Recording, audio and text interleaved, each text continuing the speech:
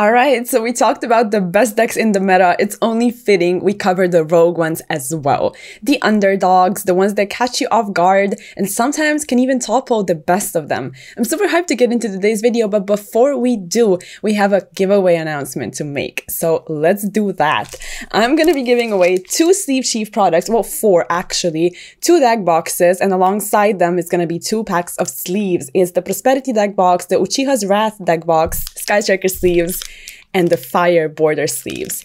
And why it is Sleeve Sheath themed is because Sleeve Sheath is actually celebrating their anniversary / birthday. So I will be giving this away on the 12th of May. This is when I'll be choosing the winner, because this is when their discounts start. They have 20% off of everything site-wide. They're going to be releasing amazing new products. I'll have pictures for you up on the screen.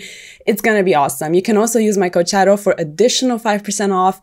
And to enter into this giveaway, all you have to do is make sure you are subscribed, like the video, and also make sure to let me know which deck box you want to be entered for. So good luck with that. Like I said, I'm going to be choosing the winner on the 12th of May, but please keep an eye out for their amazing product releases so you can snatch some really nice accessories. But before we hop into it, I also have another announcement to make. I will be doing the Diabelstar, the Black Witch cosplay very, very soon on my OnlyFans. So if you're interested in that, or the Ray cosplay, Dark Magician Girl cosplay, or any exclusive custom request you come up with, make sure to check me out on there, join me on there, and message me, and we'll work something out. I think, you know, you're going to be able to find some really cool things on there. So if you're interested, my links are always in the description box. But I'm so hyped about the Diabelstar cosplay. As soon as I assemble it, I will be showcasing on the channel as well. So yeah, you know, I love it. I love dressing up, and I just feel really great in all of these cosplays. So if you want to join me on that journey, you know, my OnlyFans link is down there. So let's go ahead and get started with the video.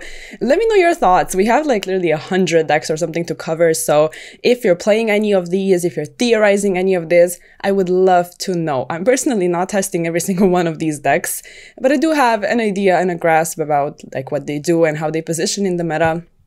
But if you have any intricacies or cool plays or combos that you want to let me know about, I would love to read about that in the comments. So let us hop into it. There's a lot of decks to go through. So the first one is going to be ABC.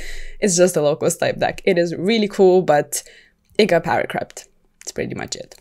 Now moving on to Adamantia. I think Adamantia is kind of decent, but like, even though they have like Kokimero Guardian, which is helping you play through at least one hand trap, it's not enough because we're playing a gazillion of them right now. So I think it's only a locals contender for now.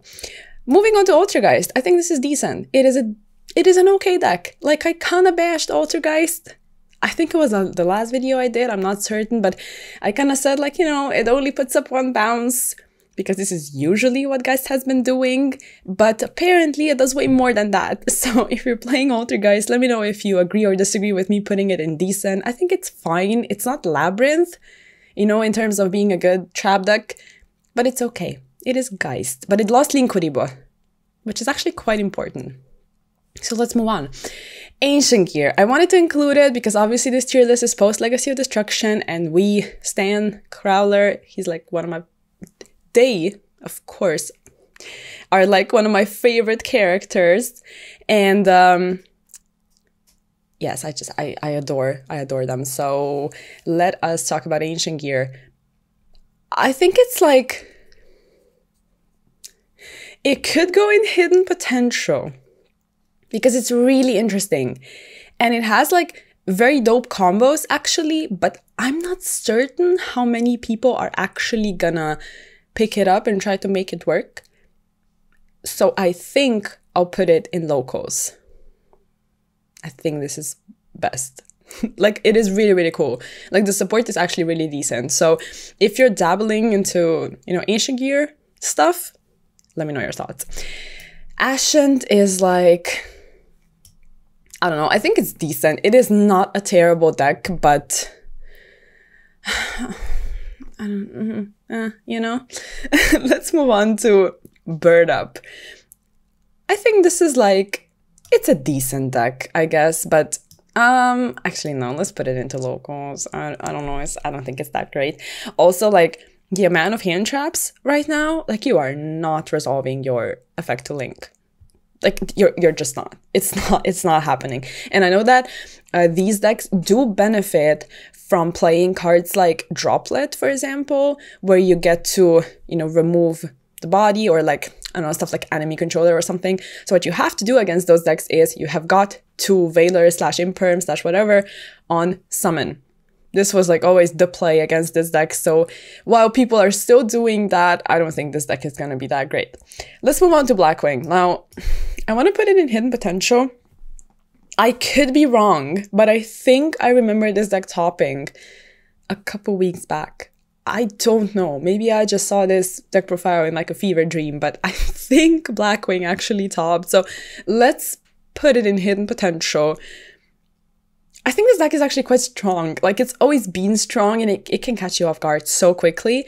And also, like, a lot of times hand traps are gonna hurt it, but I've never encountered like a Blackwing player where one hand trap would completely stop them, because it's one of those decks where you get a random special summon there and you get another random special summon there, and it's like you get so many bodies that for a fact you're gonna able to at least end on something. So yeah, I think it's fine. I think it's okay in Hidden Potential. I don't know, I might be coping, but let us move on. The Brave pile. So I read a comment on the last Rogue Decks tier list where someone said they're trying to make the synchro pile work, but I'm not certain if they were talking about this, like the adventure stuff, or not. I want to put this in decent. I don't think it's terrible, but it's like, I am not certain what you're ending on, because I assume Baron was like quite a crucial part of your combo. So let me know what you think about that. But I think it's okay. Like, the adventure stuff is always nice when it's included in a deck. So yeah, I'll put why did I just black out on the name? I will put Burning Abyss in the Bread tier. I'm really sorry, but you know, Burning Abyss, in my opinion, was at its peak in like 2019, was it? I think, with like Orbital Hydrolander, and it was just really cool. It was such a dope deck, and it's not that anymore, unfortunately. So let's leave it in bra. Also, I did not include Dragonlink in my last tier list because I don't know, I think I kind of convinced myself it's not a rogue deck.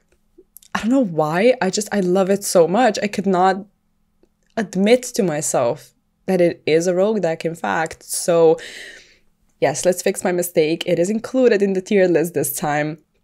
I think I will put it, then just watch me put it in meta and be like, okay with it. No, I'll put it in Hidden Potential. Because it is Hidden Potential. Because let's be honest with ourselves.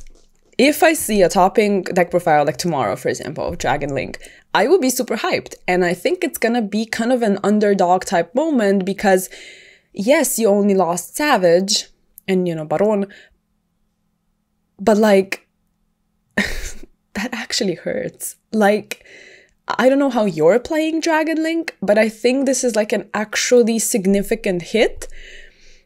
And Dragonlink is gonna work best in like a mid-rangey type format, just like it did like a couple months back, like quite a few months back.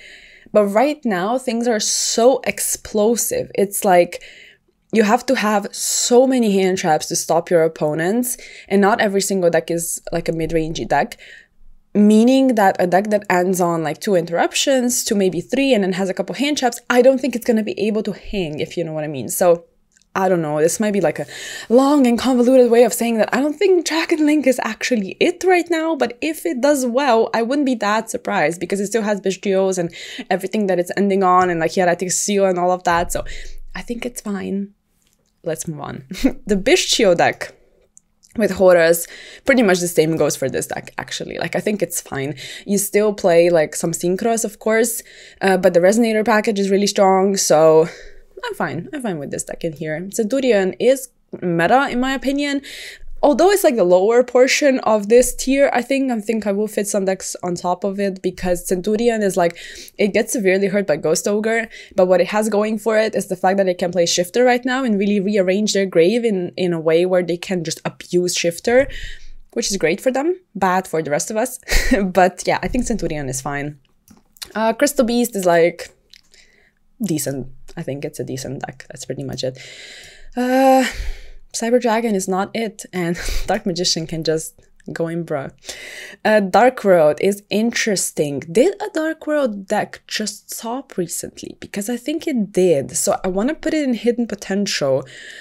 Look, this deck is like, I always say that it gets hurt by, you know, Shifter and Draw and Nibiru a lot of times, Bestios, stuff like that. And that's not topping a lot. And that's why I want to put it in Hidden Potential. But still, it's a deck that's able to spam out so many bodies. And actually, I always kind of said that it's not a deck that takes a lot of skill to pilot, but I do take this back. I think you have to do some really cool maneuvers. Also, if you're playing like with dangers and you're drawing into things, like you don't know what you're drawing into, and then you have to kind of, I guess, react on the spot and decide what you want to do. So I think it's fine in Hidden Potential. Let us move on to DDD. I think this deck is like a low-cost type deck. Let's put it like next to Adamantia. Again, like I always say, DDD, and also if I can find it, if I can locate it in here, DDD and Ninja are those two decks where they take so much IQ to play, but they don't really end on anything. It's kind of like you can deal with their boards, right? But they're really tough to pilot. So I think I'll just put both of them in decent. Dino is like, excuse me, in locals. Dino is fine, but I'll just put it in locals. I honestly don't see Dino doing well anywhere, so I think it's just cope at this point if I put it in decent. Dinomorphia is interesting. I'll just put it in Hidden Potential because Dinomorphia is also like sometimes just an engine. You know, you will see things paired together that also feature Dinomorphia, but it's not always a separate deck. So I think it's actually really strong with Rex Germ and all of that. Like, it's annoying to deal with that card. It is. And a lot of times you're going to see a random Dinomorphia deck profile, you know, topping, and you're like, oh, yeah, I guess I can see that, but it's not that insane. It's not consistently doing well. So I think it's fair to put it in Hidden Potential. Okay, let's address the pendulum decks.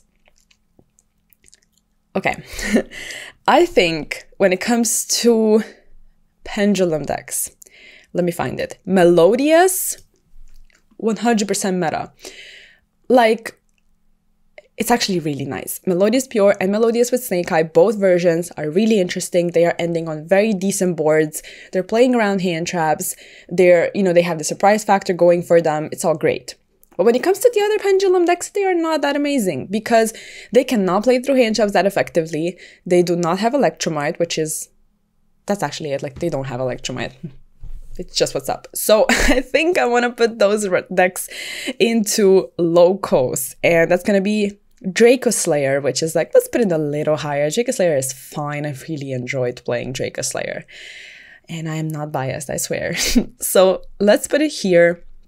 And then we also have like, where is it? Where is it? I guess Magispector.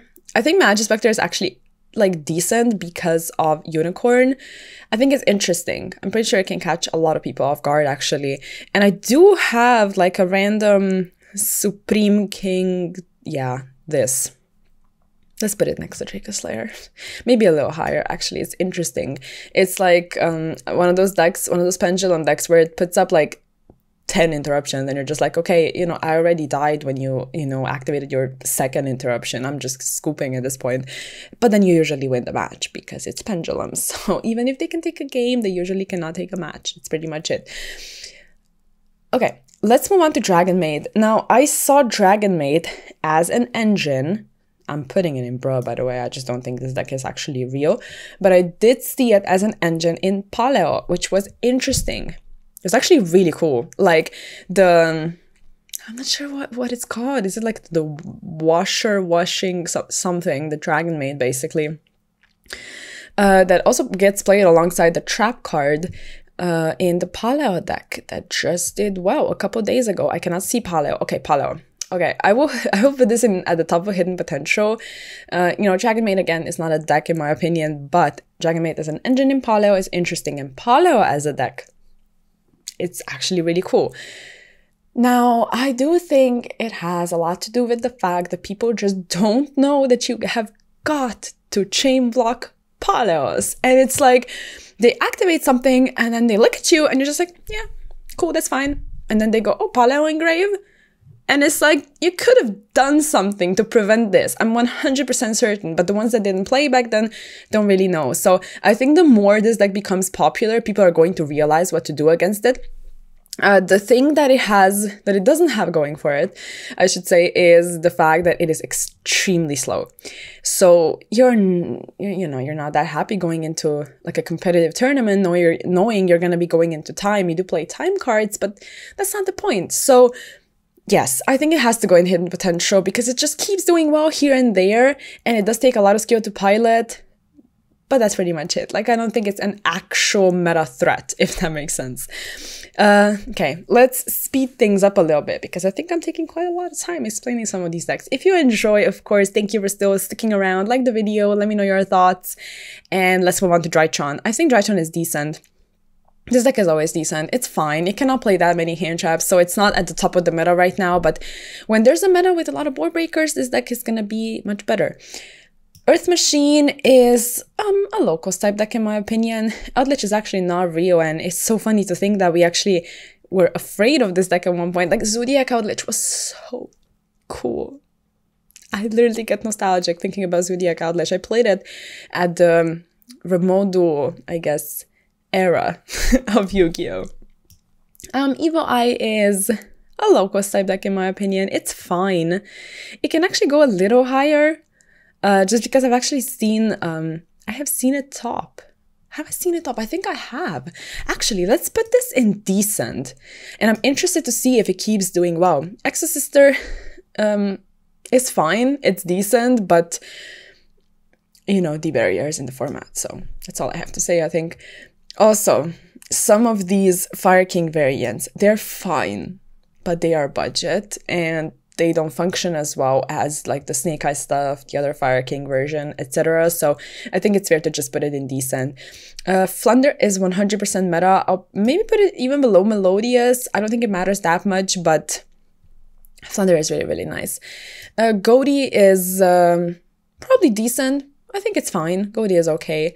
Goblin Bikers are a local type deck, 100%. They can do quite well at locals in my opinion, so let's put it fairly high, but I just don't think, you know, they're really it. Gold Pride is like somewhere in here in the locals category, also fine, but can be dealt with fairly easily. Now, Heroes have got to go at the top of hidden potential. They just topped recently, and they're actually so decent at OTKing. They're really, really nice. And they are able to play through a lot, actually. Like, when you look at a hero hand, it's like they literally play 5 extenders, or like a 1-starter and, you know, a couple extenders, maybe a couple hand traps. So they stop you, and then they go off. It's like, you know, in Dark Claw, it's nice. It's nothing to be made fun of. So I think it's quite a decent deck, actually.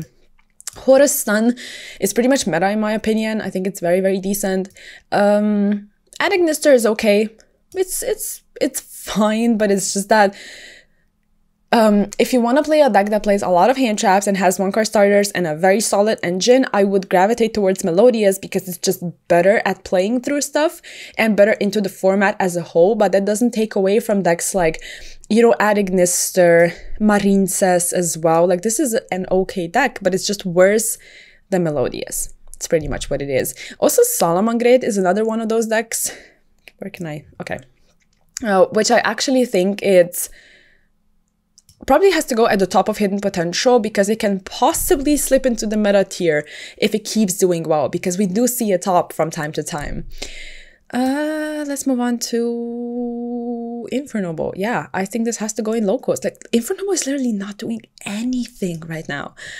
Of course, we kind of expected this, but still people tried to make it work for like 2 days and then they just didn't anymore. And then we have Invoked, which is like, I don't know, Invoked is a decent deck, I think. It's fine. We can put it like here, I guess. Labyrinth is meta 100%. Let's put it next to Flunder, I guess. Really, really nice. It's not gonna have the easiest matchup against Tempai Dragon, but with all the trap cards it's able to play, I think it will be okay. Also, it's like one of those decks that you know, the second people start to prepare for it much more, it's going to be tougher for this deck to compete. But at this point, we are all so focused on beating Snake-Eye, Tempai Dragon, possibly also Branded, which I guess Ash works, you know, against Labyrinth and Branded. But still, you cannot possibly fit side cards, or I guess tech cards, in your main and side deck to counter every single deck. So it's gonna be a little more tough to go up against a deck like this, which would specifically need like Ghost Bell, you know, against it and stuff like that. But the card is not that amazing, so I don't actually see it a whole lot. And immediately this deck is gonna have better chances because people just would not have the physical space to side for it as much as they would maybe want to and need to. It's gonna depend on which event you go to. Of course, if you expect a lot of Labyrinths, of course you're gonna prepare for it. Okay, let's move on to Lightsworn. I want to put this at the top of Hidden Potential. I think the support is so nice. It is so good. I've seen the Lightsworn runic version, which is looking kind of nice. I think it's really cool, actually. So I'm super hyped to see how this deck is able to perform. Like I said, the support is really solid. I love that the support actually addressed the core issues of the Lightsworn deck, which is drawing wolf. For the most part, so you can deal with that. You can put stuff, you know, on the top of your deck, mill it, get pluses off of it. It is just so, it's wholesome, right? It just functions well together, and that's amazing. Let's move on to Madolche. I think Madolche is decent. It's an okay deck. Magical Musketeer, not that amazing, unfortunately. Grand Maju is like just a basic locals type deck in my opinion. Math Mag has got to go, and like bruh, somewhere in bruh. Mac Knight is not Rio. Now Memento, or Mementotlan, or however you want to call it, is actually interesting. I will put it in Hidden Potential, and let's put it somewhere here, maybe, because I genuinely think if you try and make this deck work, I think it could be really successful. I think it's actually topping here and there as well, so yeah, pretty much with this deck, I've looked into it a bit, and it's like, it has really good recursion, which is amazing, and it actually has like a lot of interruptions. When it puts up the end board, it's able to fusion during your turn, like the opponent's turn, and it has a lot of monster negation as well. It's able to utilize IP to go into whatever you want. It's like, it has versatility, it has recursion, and it has extenders, which is pretty much all you want a deck to have, and I think it's kind of decent. Now, Mermail is a deck you would encounter at locals, in my opinion. Mikanko as well, but it is a little better, so I think it's fair to put it in somewhere in decent, probably. We can put this a tiny bit lower. Monarchs, also a stun type deck, I think are actually fine. Very similarly to all the stun decks we're seeing right now, so I want to put them fairly high, actually. You know, if we had a European YCS, which is like I don't know, a fairy tale at this point, I assume Lithium will be taking this deck and maybe doing well, so there's that. Orcust is actually like somewhere towards the top of Hidden Potential. It's, you know, there's so many variants you can play with Orcust. It's Orcust with Horus and Orcust with Sky Striker, and you can pretty much do whatever you want. Those would be like the only two versions that actually do really well, but you can play either, so that's really nice. And Harp to 3 is amazing. You can also play it finally almost at full power pretty much together with Girsu as well, which was never a thing, so that is hyping me up. Now Plunder, also Hidden Potential in my opinion. There's a lot of Hidden Potential decks that can actually like do well. We saw Plunder Runic, you know, go to like a top cut finish at a YCS, which is amazing. And Plunder with Runic is just a match made in heaven, pretty much. I think it's really cool. Okay, let us move on to Phantom Knights. I think this is like the best representative of a locals type deck. This is something you would encounter and you kind of are annoyed to deal with it, but then you deal with it. It's pretty much it, I think. Sprite variants are Hidden Potential 100%. Like I want to put Paleo just a tiny bit lower. The rest is fine, I think. This could go a little lower. And then we can put Sprite a little higher, because I actually think Sprite in almost any variant is really nice. So we can put, actually no, let's put this at the bottom of meta. I think this is fine. And we can put Centurion a little lower. Any variant. Do I have Sprite with Melfi on here? I don't think I do, but Sprite with Melfi, Sprite with like Cyberge or something like that. I also saw a Sprite with Runic. I think is also fine. So pretty much anything you want to do with Sprite, you can do. And I also think we have Tri-Brigade Sprite somewhere in here. So let's slap it in Hidden Potential, I guess, for the lords. I don't know. Let's move on to Raid Raptor. I think this deck is also Hidden Potential. I kind of, you know, people kind of stopped playing Raid Raptor, I think, but it's still fine in my opinion. So yes, Raika is probably Hidden Potential. I will put it at the bottom at this point because I haven't really seen any topping plant stuff, but Raika or Rika or a combination, or like just look into everything that Jessica Robinson is doing. Look into the in-depth like guide, the plant guide, and I think it should be fine. You know, I think both of these decks, or a mixture of both of them, is definitely Hidden Potential. Resonator is like just as pure. I don't think it's that great, but as an engine, it's much better. So I'll put it somewhere in locals, I guess. Stun is actually amazing. Like, Stun is so strong at this point. Like, I want to put it high. Runic with Amano Ivato and the Floodgates and the rest is like, we have to respect it. That's just what's up. It is Stun. It is annoying, but it's here to stay, at least for the foreseeable future. Okay. This is Runic, obviously. Runic with variants. So I probably should have taken this icon out, but I guess we can talk about like Runic Generator and Runic Earthbound and Runic Goaty and stuff like that. If you're trying to make a deck work with Runic, I think that's fine, but the superior Runic deck right now would be the Stun version. So I hope this makes sense. I will put it somewhere in decent. Scareclaw, I think, is also like an actually decent deck. Shark as well, it's fine. Look, I want to put Ashen a little lower. I don't know why it's doing that high, to be honest with you, but we can put it maybe like above Drytron and the Pio deck and the rest, and Ultrageist is a little high, if I'm honest, so let's put it a little lower. But I think this is fine. Like, I guess Sharks are topping a little more than Madolce at this point, but we could do it like this, maybe. Super Heavy is, you know, it got severely hurt by the lack of Baron, so I don't really see this deck anywhere, but it's like, it's fine. Like, even without Baron, I feel like this deck is not that terrible. People just don't really want to pick it up for some reason. So let's put it next to Inferno Boy. I guess both decks, they kind of took an L in recent months. Okay, look, I put Rescue Ace in Rogue, in my Rogue decks tier list. I think we have to admit to ourselves, we have to put it like, here, maybe.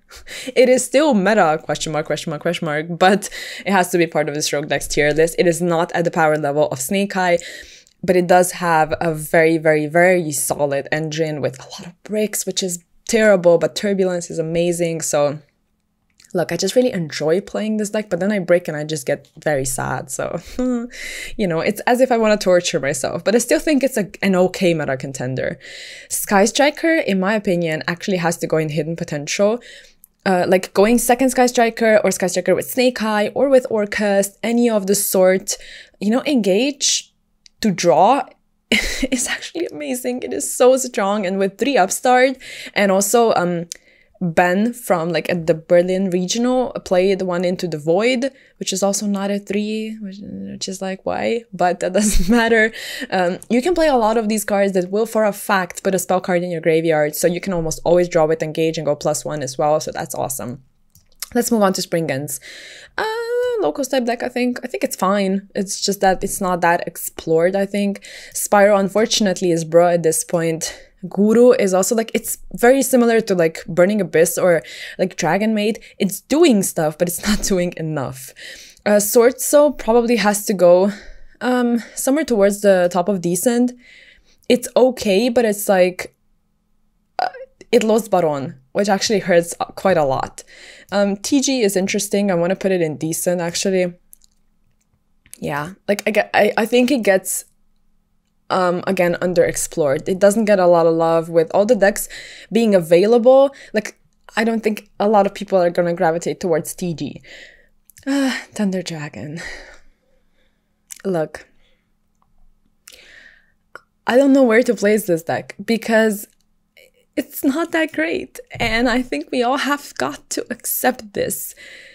I will put it in locals. I don't think it can go higher than that. I'm really, really sorry. But if you just want to run it as an engine, sure, this makes sense. But other than that, I don't think so. Tistina is probably, bro, like, honestly, what are you doing with Tistina? And I know people get triggered, but it's like, what does this deck even do? Like, let me know. Please, let me know. Let's move on to Trap Tricks. I think this deck is fine. It's like, it's okay. We can put it like next to Geist, maybe? I think this is fine. And we could possibly, potentially slap a couple of these decks in locals. This can go into locals. This can go into locals. This can go into locals. All of this can actually go into locals, I think. I think it's better that way. Yes. Why is Geist that high? I don't want to beef with the Altergeist community anymore, so that's why I keep it indecent.